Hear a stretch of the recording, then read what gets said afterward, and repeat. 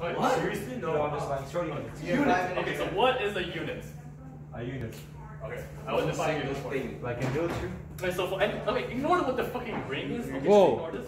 Lihong. Like, for a unit in Zn, okay, the element u in Zn is a unit if and only if there exists another thing v in Zn such that AB is equivalent to 1.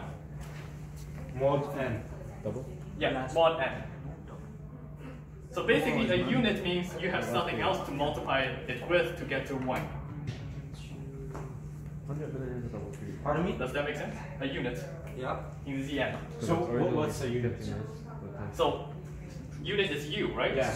Okay, it's u if and only if there exists some other number in Zn, or maybe the same number, such that they multiply to make 1. Okay.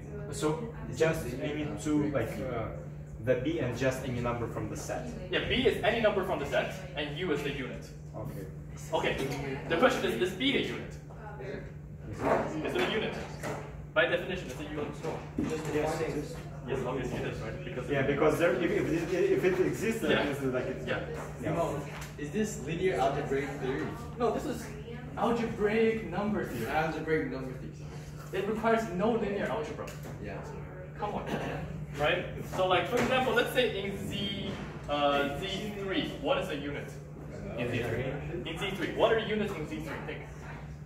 So it will be a plus 3b. Oh, Z3, No, Z3, sorry. Z3, it's Z3. What are the units in Z modulo 3?